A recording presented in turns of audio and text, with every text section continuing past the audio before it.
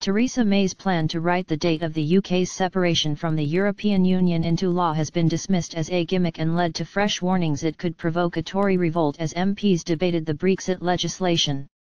The Prime Minister wants 11 p.m. GMT on March 29, 2019 enshrined in law as the point that the UK breaks away from Brussels. But as the Commons began its first day of detailed scrutiny of the European Union withdrawal bill, the move was condemned by Labour and relations within the Tory party were described as stormy as a result of the government's handling of Brexit. Countdown to leaving the EU. Meanwhile, Brexit Secretary David Davis sought to reassure businesses that progress was being made in talks with Brussels and set agreement on an implementation period between the date of leaving the European Union and the start of a new trading relationship could be secured very early next year. But the European Parliament's Brexit coordinator Guy Verhofstadt suggested there had been no progress in the talks and cast doubt on whether EU leaders would give the green light to move on to the next phase covering the implementation and future relationship at a Crunch summit next month. In the Commons, the so-called repeal bill began 8 days of detailed scrutiny, with key votes expected later in the process. How MPs could vote on the EU withdrawal bill. Pro-EU Tory Anna Soubry said a private meeting between Conservative MPs and party whips on Monday evening was stormy, with critics going beyond the usual potential rebels. These are people, a lot of them ex-ministers, highly respected, and they are genuinely cross about this, she told the BBC.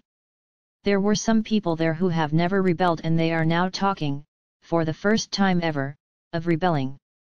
Magnificent speech from the big beast number Ken Clark on why it's so important we get number Brexit right. Anna Soubry MP, at Anna_Soubry, November 14, 2017 script. It speaks volumes that number Dominic Grieve has become an arch-Tory rebel.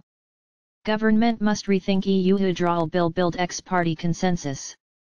Anna Soubry MP, at Anna_Soubry, November 14, 2017 script.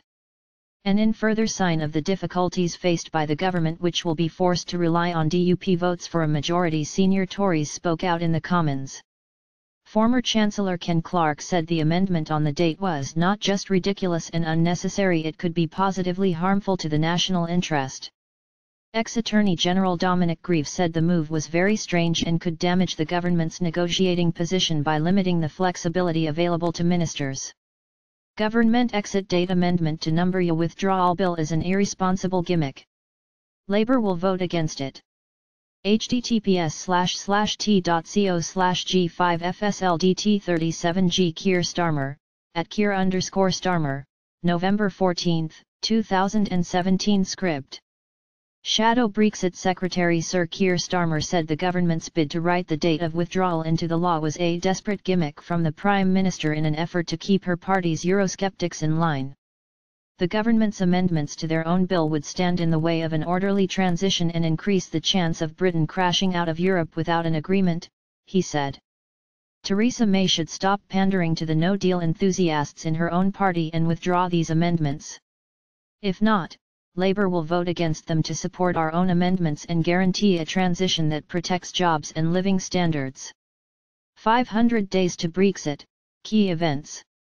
Brexit Secretary Mr Davis addressed financiers following warnings from business leaders that unless an implementation period is agreed by Christmas, firms will increasingly be forced to make arrangements to move work to other EU nations. Mr. Davis acknowledged that investors needed certainty and without such an implementation period, some of these decisions would need to be taken in the coming January. That is why we want to agree this period as soon as the EU have a mandate to do so. Which I believe can be done, very early next year. But Mr. Verhofstadt warned that the UK's offer on citizens' rights does not go far enough to allow Brussels to conclude that sufficient progress has been made in divorce talks at next month's summit of EU leaders. Last week we have seen again that there is no progress in number Brexit negotiations. It cannot continue like this. We only have one more year. Let's move forward. Number E plenary. Guy Verhofstadt, at Guy Verhofstadt, November 14, 2017 script. For the number Brexit steering group in the European Parliament, the priority are the citizens' rights. EU citizens in the UK and UK citizens in the EU should not be the victims of a Brexit number a plenary Guy Verhofstadt, at Guy Verhofstadt, November 14, 2017 script. In a letter to Mr. Davis, obtained by the Associated Press, the Belgian MEP said that under your proposals EU citizens will definitely notice a deterioration of their status as a result of Brexit. Stating that EU citizens in the UK should notice no difference in their status after Brexit, Mr. Verhofstadt raised concerns over the cost of registration for settled status, the requirement to register individually and the risk of deportation.